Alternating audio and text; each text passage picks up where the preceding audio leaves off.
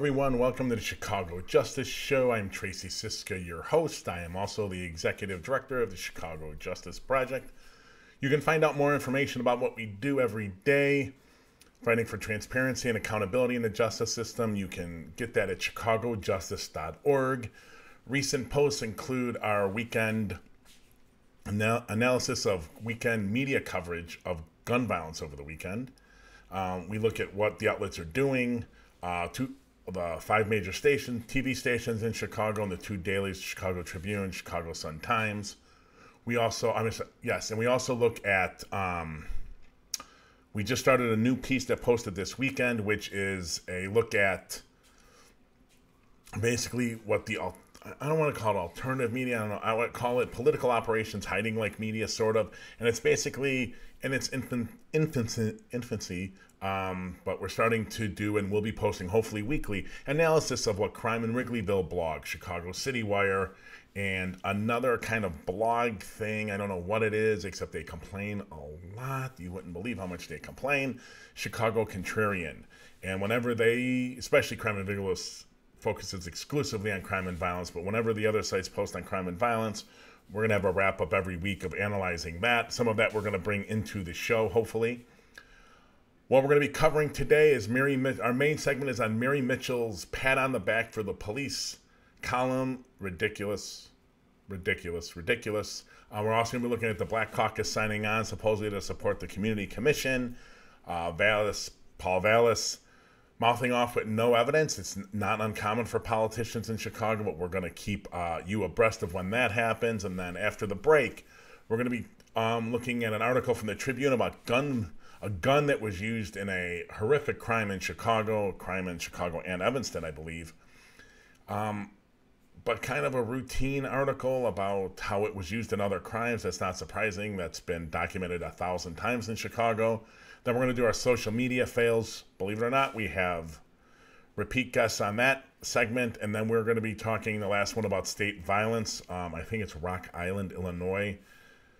Shows you just how disconnected the police and much of the right is from understanding what the police actually do and what they represent, and whether or not they represent state violence when they kind of go off the rails and are abusive or violent or kill people for no reason.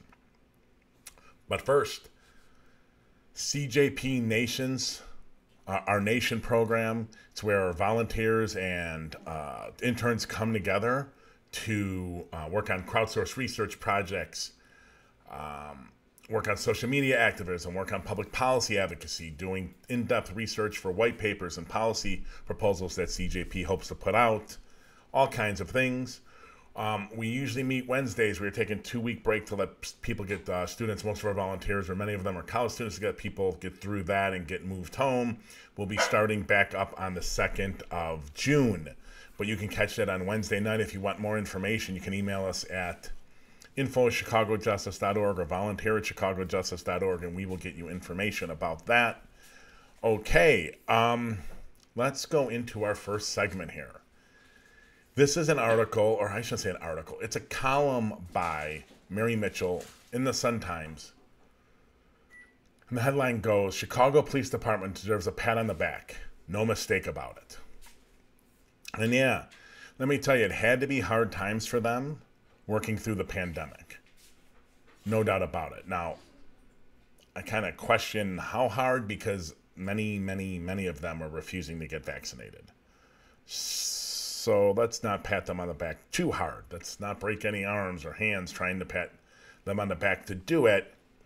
But I want to talk more in depth about some of the stuff that Mitchell wrote in this column to show you just how ridiculous this thing is, and how it's totally based on BS. But she's a columnist, so she gets to write BS. It is her God-given right as a columnist. So here's a quote. I'm going to read you a couple of sentences here. Given the anti-police climate we are in, I imagine it would be easier to ignore a shots fired call than to rush headlong into the situation where there is a likelihood that things could go awry. Frankly, I don't know who would want to be on the police force right now, with children as young as 15 and 16 running around with powerful firearms that they aren't afraid to use. No, thank you. The reason this is so tone deaf is this column has been written by idiots in the media for 50 years in Chicago, at least. Maybe as long as there's been newspapers, probably. Their circumstances are unbelievably bad. They're horrific. No one wants to be a cop. And this time that we are in right now is the worst ever conceivable, because we have absolutely no institutional memory about how it used to be in reality. So obviously this is the worst possible time. Now, what she's talking about with a lot of this is the fact that part of built into that statement in the code of it is that who would want to be a cop if you're held to account for what you do? Which is totally hypocritical, because she's written many a column trying to hold the police accountable. She can't really make up her mind. We'll get to really, it's buried in the column about why she wrote this, but you're talking about having no institutional memory, no idea of what it used to be like or is, or was like in Chicago 5, 10, when was 5, 10, 15, 20, 30 years ago? When was it better to be a cop in Chicago than it is now? Under the Burge times? In the 60s? When? Obviously, Mary Mitchell thinks it was better some time ago. It'd be interesting to see if she could come up with an answer to that question. A couple more quotes. Meanwhile, Police Superintendent Dave Brown has been quietly taking care of business. I wonder what the hell she's basing that on. Let's see. I don't have faith in the rest of this. Maybe you can drop in the comments if you think I'm wrong, by all means, at any of the platforms you're watching this. So I continued with the column. The city's year-to-date homicide clearance rate now is 58.45% compared to 51.88% year-to-date in 2019. 4 years ago, the city's murder clearance rate was just 29%. I continue. The police department sends out daily alerts notifying the news media of people who were arrested and charged with serious crimes, including homicides. That last bit is total bullshit. That's PR for the department, so that's irrelevant. Why she thinks that's important, I have no idea. But the reality is none of this column's a total joke. It should have never been printed, but there aren't editors that would stop this kind of shit on any of the news in Chicago. This column's crapola. But let's get to the stats, the important part. One of the most doctored, manipulated statistics in all of policing is clearance rates. Mary Mitchell's not young. She's been around for a few rodeos. This is not her first one. She should know that this statistic is total and utter crapola. It's a statistic that the media rarely looks into but swallows whole like nobody's business, just like Mary Mitchell has done here. So the homicide clearance rate went from 29% to 51.88 to 58.45. And she's buying that garbage. Now, during this time, Eddie Johnson was involved. He took over after McCarthy destroyed the department and destroyed the detective division. If you read the cop blogs and you read the media, right? McCarthy reorganized, trying to make how Chicago was run into what it was in New York, and used unlimited resources and reduced the number of areas the detectives were in. So despite that, homicide rates went up. Homicide clearance rates went up. Then Beck came in and made changes. Clearance rates still going up, though. Then David Brown comes in, and the clearance rates are still going up. Now, Beck made changes to Eddie Johnson because the changes Eddie Johnson made weren't working. The changes David Brown did were because the changes Beck did were not working. How in the hell does the homicide clearance rate keep going up so dramatically if the damn changes the previous superintendent were making didn't work? A doubling of the clearance rates. In this Sun-Times columnist who's been around for a lot of rodeos believes it. It's staggeringly dumb. Staggeringly dumb. Even for the Chicago media. Staggeringly dumb to believe it. Here's a quick little primer on clearance rates. Maybe we'll write an issue brief on it. Clearance. One offender, one arrest. They arrest the offender. Cleared. Now they put cuffs on him and take him into custody. It's cleared. Whether or not there are ever charges filed does not make a difference. That's on the state's attorney. So they can arrest someone, put cuffs on him, and say, we're going to charge you with murder. They go to felony review, and it gets denied. They never end up pressing charges. They release them. Don't make a difference. We know who did it. It's cleared. CPD puts a little checkbox. This is through the Uniform Crime Report. That allows them to keep stats this way. That's bullshit. It's manipulated. That's what it is. It's manipulated. Now, it gets worse. They know who did it. No one has to validate they know. And the offender has fled the jurisdiction. They know who did it, but the offender died. They know who did it, but they can't prosecute the person. No one validates that number. There's no system to validate it. Journalists should be validating it regularly. They're not. No one's validating it. So it just might be the fact that the 29% under Eddie Johnson was actually just a truthful number. And that the 58 is completely full of crapola. Now, why would I say that? Well, it turns out that David Brown, the superintendent of Chicago Police Department, while he was in the superintendent of Dallas, has a long history of being part of plots to manipulate crime statistics in Dallas. That is what he does. That was his pattern. I called journalists and others in Dallas. We knew this was coming. And Mary Mitchell, because her and her colleagues at the Sun-Times never did research into Brown's history, are buying this hook, line, and sinker. It's a joke. And she really loves when they send out those notifications when they charge people. Oh my God. Such a good job, Superintendent David Brown. Your department sends out emails so that we can write good stories about you. Otherwise, I know it's public relations. All right, I continue. They've accomplished this goal while facing the perils of foot pursuits and car chases involving some who aren't about to go peacefully. On Thursday, the Sun-Times reported that 66% of Chicago police car chases in 19 ended in crashes. 8 of those crashes were fatal. What does it have to do anything with the story? What does that have to do with the point she's making in the column? The truth is, she has no idea. That was basically cut and pasted, more or less, from the Sun-Times story about that we covered on Monday. I think it may have been last Friday, but I think it was Monday on the show. That's it. That has nothing to do with it. She just thought, oh, that sounds good. Maybe I'll cut and paste and put that in. Are there more foot chases and car pursuits now than there were? She hasn't have a clue. She never looked. She doesn't care. She let that sound good. She put it at the bottom of her column. This is stenography at its best. You have to question the value of columnists if this is what you're getting. Why was this column written? Well, let's get to the crux of the point here.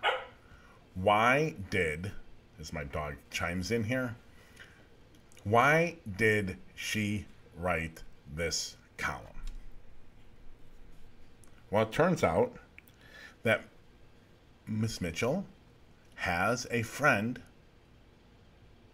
whose husband is a cop. And she talked to her about, cops are people too, and they're doing their best. That's what it takes to get a Sun-Times column written in your favor to support your political perspective. What is it? It's you have a friend that's a columnist. Man, this column's a piece of crapola. But it's Chicago, so that's what you come to expect. Just unflinching, undying loyalty to report statistics and the fact that somehow the clearance rate doubled and didn't find it suspicious at all. It's mind-blowing. Mind-blowing. Okay, we're going to move on to our second segment. This is an interesting development. I tried to make some calls today. I didn't get responses. So hopefully I'll have some for you next Wednesday when we air again. We're taking a little vacation between now and then. The article is from the Chicago Sun-Times. Black Caucus decides civilian police oversight compromise. Black Caucus backs civilian police oversight compromise over Lightfoot's objection. Wow, that's interesting. So this is the compromise between COPA and GAPA. They came together, and the two groups and organized and came together and settled on a compromise ordinance. So the two sets of groups, I guess, is the best way to pursue it. So what's missing from this, even though they have some really supportive quotes from Jason Irvin, Alderman, West Side, 28th Ward, I think, Garfield Park, a little bit of Little Italy, some of Austin, I believe. In the column, first of all, well, let's start back up. The bigger question is, why after 6 years would it take the Black Caucus to back an ordinance, one of these ordinances? They have been in play for multiple years. Why so long? That's one. Talking about horrific reporting, they were unable to figure out the vote. The vote was 75%, which is what's needed, I guess, to back it. So 75% of the Black Caucus supported it.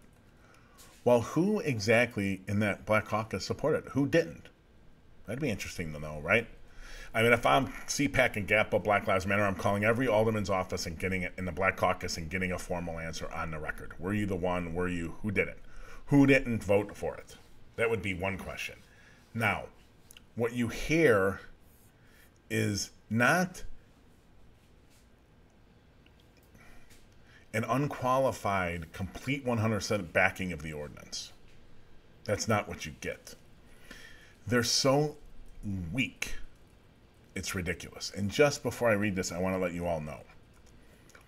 I was involved in helping write the ordinance that came up with, was called Fair Cops originally. It was written by, in bulk, by most of it by the Community Renewal Society. Ryan Wallace, I believe, at the Community Renewal Society, if I got Ryan's last name right again. Haven't seen him in years.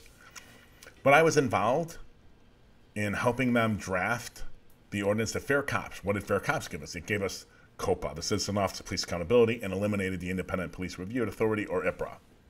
It also gave us the Deputy Inspector General for Public Safety, which I've said on the show before, was my idea from the beginning. Create an auditor's office. I went a lot outside the Public Inspector General's office, but that's neither here or there for now. The Black Caucus took 3 months, maybe 5 months, before they would found someone to introduce it, which was Alderman Irvin, and then he weakened it immediately. After months and months and months and months of Rahm's people weakening it. Because that's how Millie Mouse, weak, corrupt, morally bankrupt the city council is.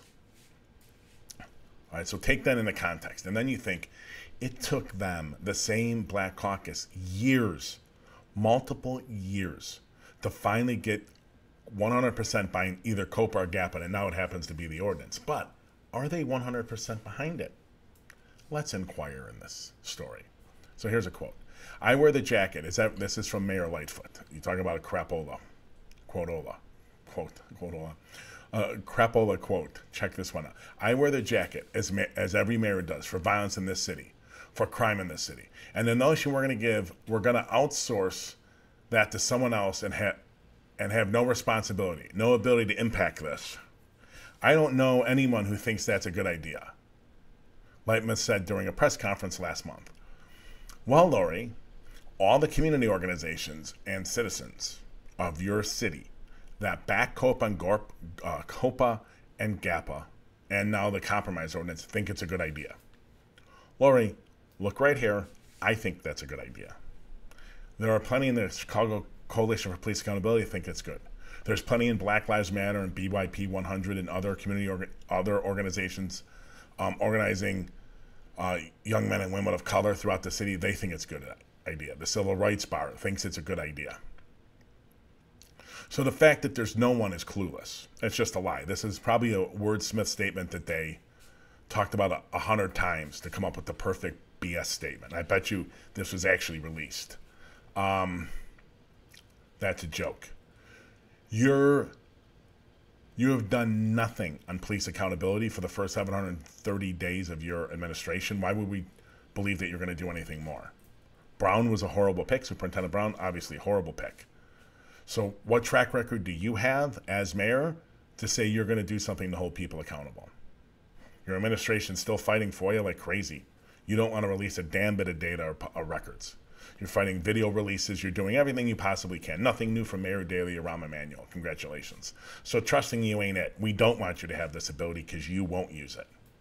And they are accountable because the commission that the Copan-GAPA proposes that may or may not, depending on how the referendum is, have the ability to fire the superintendent and hire the superintendent, they're elected. So they have exactly the same accountability you do, Lori.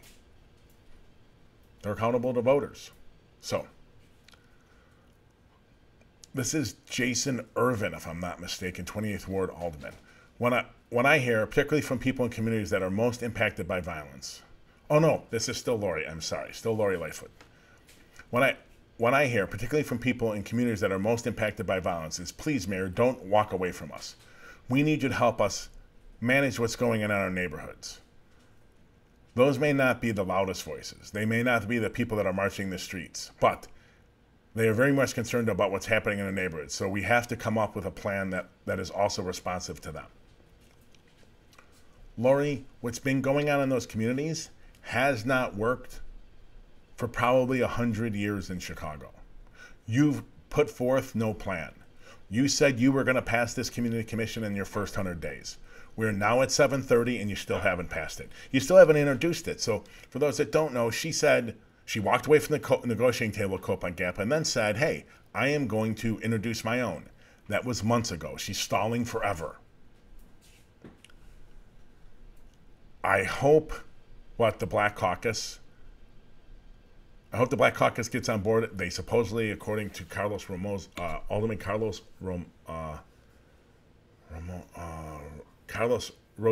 Ramirez Rosa, this now gives them the votes to override a veto, and they're going to pass it and override the veto if she vetoes it. I doubt that.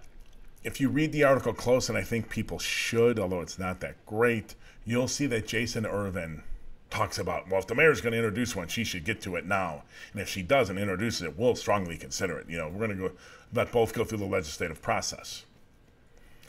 That doesn't sound like anything. I think this is more the Black Caucus trying to hopefully push Lori into getting her version in. But if I'm Lori, I don't feel like they're bluffing. They're weak. She knows that. She knows that from the years of watching them. They're as weak as possible. This is nothing new. Okay, speaking of nothing new and going off, mounting. This is CPD Superintendent, former CPS CEO under Richard Daley. Paul Vallis, he's a friend of the show. He's on the show all the time because he just spouts off non-stop, never-ending, ever-ending on Twitter and social media. I don't know what he thinks this is getting him. It befuddles me. He took a big 9th in the last mayoral race. Even if Lightfoot is weak, what does that get him? 8th? I don't know why he's doing this. Oh, I should say that we talked about this last show. He's got at least one kid that's a cop, so he's very pro-union and pro-cop. So let's take a look at what this tweet says. 2 more cops shot. That's 16 shot in 108, shot in 15 months, or shot at in 15 months. Mayor says pray for peace. Let's pray mayor fills police vacancies and ends failed strategy that strips police districts and cops and exhausted cops with 12-hour work days and canceled days off. Pray Fox stops releasing felons. Now, Paul Vallis doesn't know what the hell he's talking about. This is pure politics. No one really cares what he's talking about. He's a has-been for the most part. He's going to play no role in anything, but he can't stop spouting off at the mayor. I don't know if he dreams of some like a miracle election that he's going to come in. Let me just say, he's doing what the media can't help doing because it's politically expedient, because that's what political people that are exploit the hell out of everything do. You cannot compare the pandemic years to any other year of crime statistics in Chicago. It is not valid. It is not reliable. It is not ethical. It is not moral. But don't have to worry. Paul Vallas is a politician in Chicago, so you won't have to worry about morals and values and ethical and reliable and valid stopping him. He will continue. Mayor, fill those vacancies. Really? Why, Paul? Like your buddy, President Catanzaro from the FOP, do you have any evidence that that those vacancies are going to do something to stop crime? Is there some magic relationship between the number of officers in Chicago and the amount of crime? Is there some reliable number, scientifically driven, about how many cops we're supposed to have? He does not know, and worse, he does not care. It's about exploiting crime and violence to store political points, to hurt the mayor and improve whatever contract he can get for his kiddo as part of the Fraternal Order of the Police. That's what this is all about. His buddy, the FOP president that he likes so much, with 50 complaints, almost all from internal sources, it's all about sentences, long sentences. And then the second minute, if you watch our show on Monday, it was about we need more cops. Well, it can't be both long sentences and cops. You just said a minute ago it was sentences. This is what you're getting from this ilk. This is what you're getting, and we'll talk more about the ilk in when we get to our social media fails after the break. This is pure BS. It's pure rhetoric. It's not constructive. Vallas, although he won't say it, this is an alt-right wing crime and punishment ideology that Vallas is driving to support his kids, or kids that are cops. That's it. Nothing more. He has no evidence anything that he is pushing has any basis in science. He also has no science to show that, because when he's talking about fox locking people, I was talking about bail reform. He's got no science to show bail reform results in more violence on average. Doesn't. We have science to show that before the pandemic, it didn't have any increase in violence. We have science for that, Mr. Vallas. Do you want to contest it? Can you read a study? Dave Olson, Don Steeman, professors, Loyola University. Go look it up in the archive on YouTube or Facebook. They've been on the show. They did a study. Pre-pandemic, bond reform had no impact, no discernible change in crime or violence in Chicago. Post-bond bail reform, like 18 months or 2 years to the pre. No change. No statistically meaningful change. It's just BS and rhetoric. So besides his son, I don't understand what he's doing with this, because I got to tell you, he's got no shot at mayor.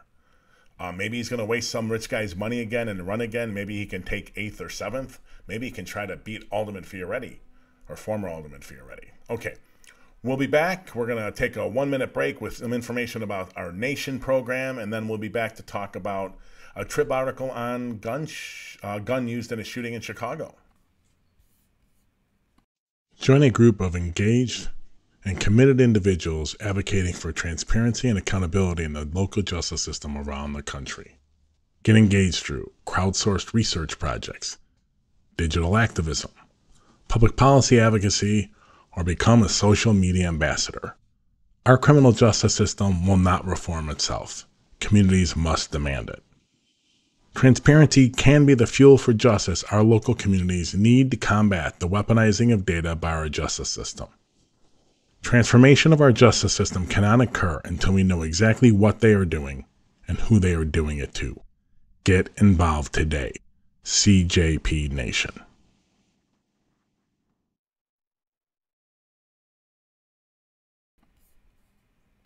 All right, thank you so much. We are back. We're going to go right into our next segment. This is an article from the Chicago Tribune, which, again, I'm not exactly sure why it was written, or at least should have been researched better. Maybe it's a jumping off spot for a much more in-depth report. It seems just a very shallow one. So let me read you the article, the title. Gun used in day-long shootings rampage that left 5 dead from Chicago's South Side to Evanston was likely used in other shootings going back to 2009, records show. What does likely mean? Was it used in other shootings or wasn't it? So, this is talking about the shooting spree that Jason Nightingale engaged in from Chicago's South Side into Evanston. I think was eventually shot by Evanston cops, but on the Chicago side of the street, if I'm not mistaken, right on the border. The crux of the article is it's linked to 4 more shootings in Chicago dating back to 2009 that we know of, right? They matched casings. So I think that's where you're getting likely. They found casings. I don't think they did a ballistics on the actual bullets to match it. Which one would have to say, well, if you found the casings and it was a shooting and you know where the shooting happened, did you never find any of the bullets? Or maybe they were just in such a shape for all 4 shootings that they couldn't do a ballistics match. But let's just say that, okay? So let's just assume that, okay, good, it's linked to 4 more shootings. What does that tell us? Because they don't really, they tell you when and where, but they don't tell you any of the people involved. They don't tell you how the people may have gotten the gun. Because the reality is the 4 shootings they're talking about are unsolved. So there really isn't any information available from the Tribune. I mean, from the Chicago Police Department about the shootings. There were no victims. Oh, no, I mistakenly. No one died. So there were people wounded. I wonder why the Tribune didn't go talk to the people wounded about who might have shot them. Right? You know, like shoe leather or like maybe phone leather now, calling. I don't know with the pandemic, but they didn't talk to any of the shooting victims. But they had this document they got from the CPD that says it was attached to these 4 shootings. So that's what I say. They seem to have written a story because they got this document, and that was enough. I think the getting of the document, hey, yay, insider stuff, that seems good, and it was a jumping off point for possibly a really good story. But take the time to research the hell out of it. Track down the victims. Talk to them if they will talk to you. Talk to their friends, their family about the shooting, witnesses if you can get them. I know it was a long time ago for some of them, but they provide you really no other details. But like, hey, the shooting happened in 2009, it happened here. In 2013, it happened here. In 2017, it happened here. Right? I'm not sure the exact years, but that's it. And they did that because that's all they could do in this shitty, because all they got is that shitty document. They got nothing else. They didn't do anything else. They didn't talk to anyone. And they do mention in this story, which is important to note, this is nothing new. This has been going on for 30 years or 40 years in Chicago. We've known that guns that get used in shootings, especially around gang activity, get passed around or sold or rented, and they're sometimes involved in multiple shootings. This is nothing new. And it's so nothing new that they put it in the article. Which is why, okay, well, doesn't that by itself rule out the need to have the article?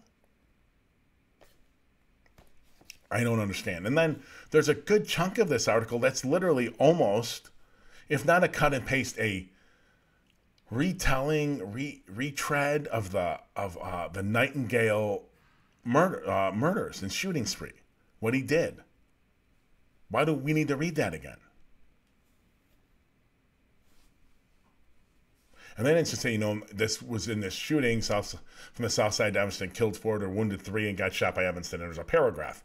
There were multiple paragraphs going off over all the shootings that he did that day. It was a horrific incident, but I don't understand why that should have been part of the article. The problem is if you take that out of the article, it really is nothing. There's nothing there.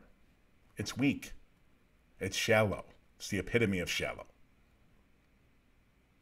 I don't know.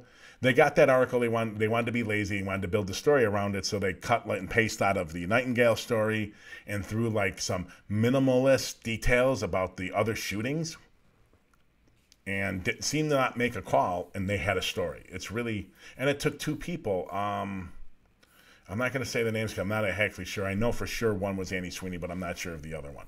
It's just not a great story, and it's not done well. So this brings us, ladies and gentlemen, the social media fails. Here we go. Alderman Raymond Lopez. He's a repeat candidate on our. He's been, I think, in every social media fails we have. Okay, this is a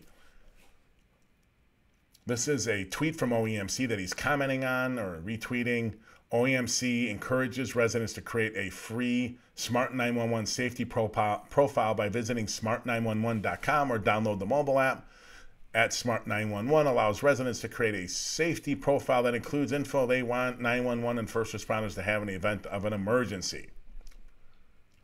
Okay, what more of this is, though, but first of all, let me get to Lopez's quote.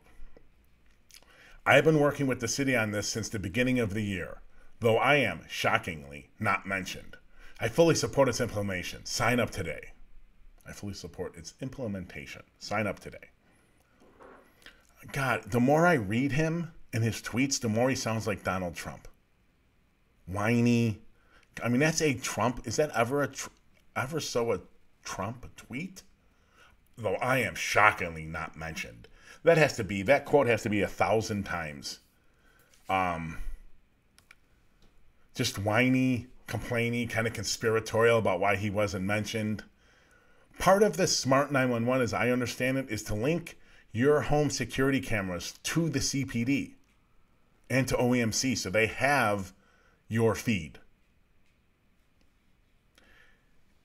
My opinion, very dangerous expansion of government surveillance. That should be like your Ring doorbell you can hook on to the CPD Connect. It's awful. It's solutions like this to major problems that law and order people are drawn to like a moth to a flame, because their other solutions don't ever work out. They're always a failure. So it's always about increased surveillance, increased police oversight. I mean, police presence and their ability to do more things ever increase on that, because at whatever level it is, it always fails. So they always need to increase it, because then they can never admit they're wrong. They can never admit science has proved that, what they're doing doesn't work.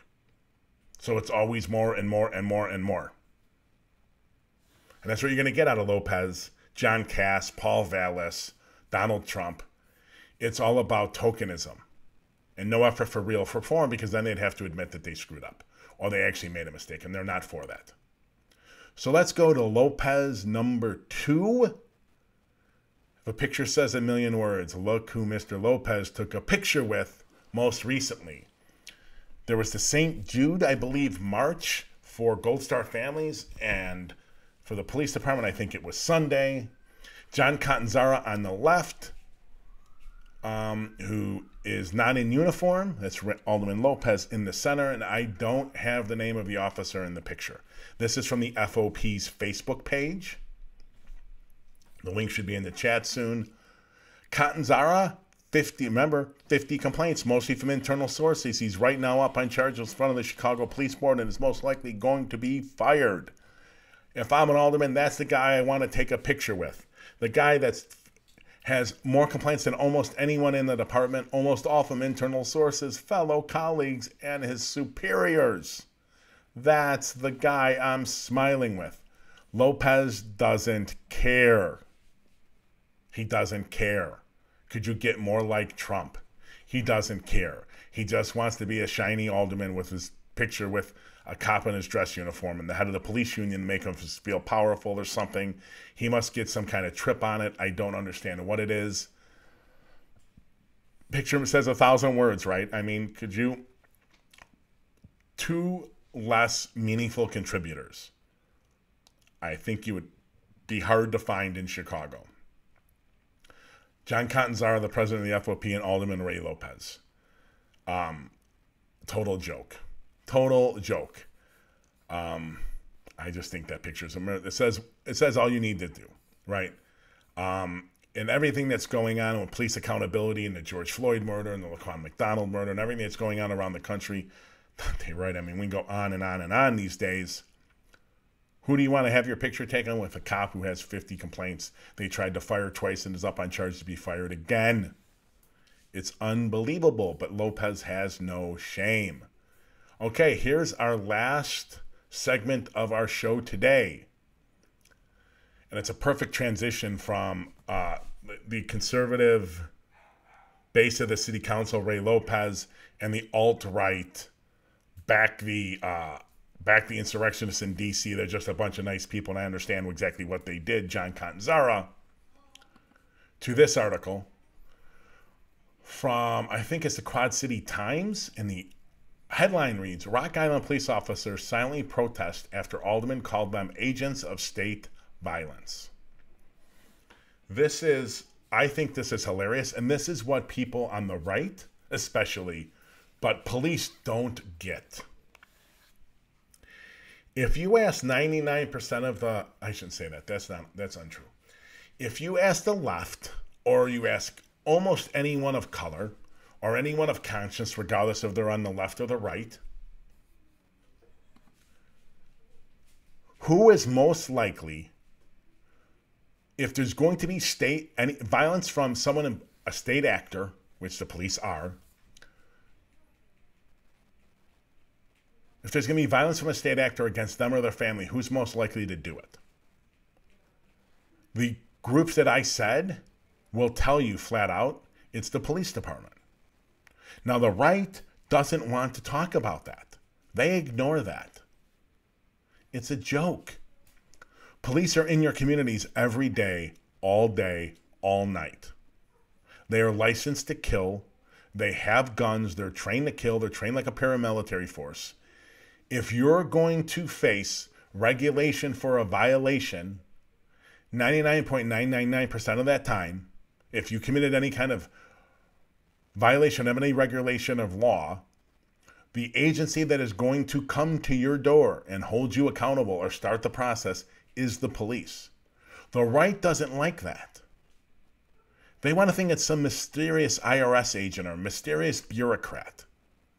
It's the white guy, mostly white guys, with guns driving around your neighborhood that are going to do it. That's who's going to do it. You are state actors. We have given you, the police fail to see this, we've given you authority. You're not in the Constitution. You don't have to exist. We don't have to have police. We are a free and democratic people. We have allowed for the creation of the police, and we are submitting to being held to a set of laws by police to start the system. But we allow that to happen. You don't have to exist.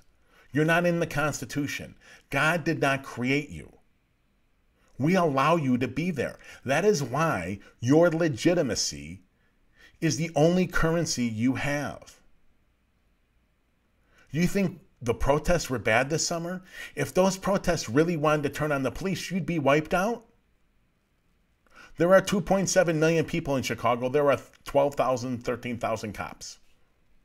You think you're going to win that battle? It's a joke. You're not going to. If there is a government agency that is going to commit violence from the state against people, it's the police department. Is everything police do state violence? No, absolutely not. Is everything they do illegitimate? Absolutely not. Are most cops bad? No, they're not. But the problem is, like I talked about this on Monday's social media fails with Alderman Lopez again on one of his stupid tweets. It's the fact that the good cops don't tell on the bad cops. So we are forced to do nothing but lump you all together. You want to be considered good by the public? Turn your buddies in that commit crimes and violence. Period. Nothing else to say. Just full stop. So these cops are protesting, and Alderman said, here, Alderman Parker referred to police, this is a quote, Alderman Parker referred to police as agents of state violence and noted the city and police department have no official foot pursuit policy. There was a foot pursuit policy and ended with the death, I think, of a black man. Shock.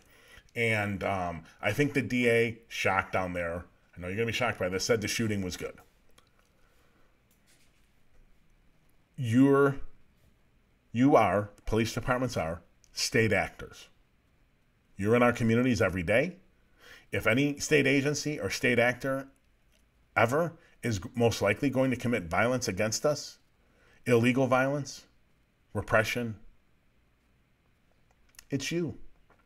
And when you kill Laquan McDonald or torture people like John Burge or Dante Servin, Tamir Rice, we could go on and on and on.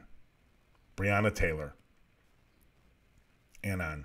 I'm sure if I sit here, I can keep coming up with names. Robert Russ, LaTanya Haggerty, from years and years ago in the department. 2 shootings and car chases closely behind. Both ended up murdered for no reason by black officers. I mean, by one white officer, one black officer. Cops covered up both. You can research them. When those things happen, you're acting with state-sponsored authority. You're a government agent. It's the government committing violence. You're an agent of state violence when you do that. Sorry. The cops want us to submit to their rule under the law, but they don't want to be held accountable under law to anyone else because everyone else is wrong. They're unaccountable to everyone, but the public has to be accountable to them. And you can't fight back and you can't resist and you must just submit. It's a joke. But that's why you have so many cops and so many military ending up in the insurrection, because that's how they think. That is to think through far too much of our police departments, far too much of our military, especially our police. You can see it just with all their social media and everything. They don't want to be held to account. It's democracy. Every government agent is held to account. That is the role of citizens in the country. But you don't care because you don't want to be held to account, because you're not part of the government repression. Everyone above you in the government and everyone in every other government agency is part of the government repression and agents of state violence, especially against you. But you're not. What you do when you do it illegally and against the rules and against the law in racist ways, that's not state violence. You're not a state actor. Who is less of a state actor than you? You're licensed to be a police officer by the state. You're employed by the state to be you're allowed to have a gun and use the gun through state laws. Who is less of a... The good question would be, who could possibly be more of a state actor than you? What you're going to say, what they're going to say is some bureaucrat, the mayor. Yeah, but they're elected and she can't kill us, but you can. All right, ladies and gentlemen, thank you so much for tuning in. We'll be back a week from today. I'm taking a vacation for the first time since January of 2020. Very happy about that. We're going to be back for one show next week on Wednesday, the 26th, if I got the date right. And then we're going to wait till after the holiday and come back. I think it's on the 2nd of June to start regularly back Monday, Wednesday, Friday at 5:30. Thank you so much for tuning in. You got ideas for who you want to see on the show, interviewed on the show, topics covered, hit us in the chat of any of our social media platforms we're airing on, or hit us up at info@chicagojustice.org, and we will hopefully cover it for you. Thank you so much. Stay safe. We'll see you middle of next week.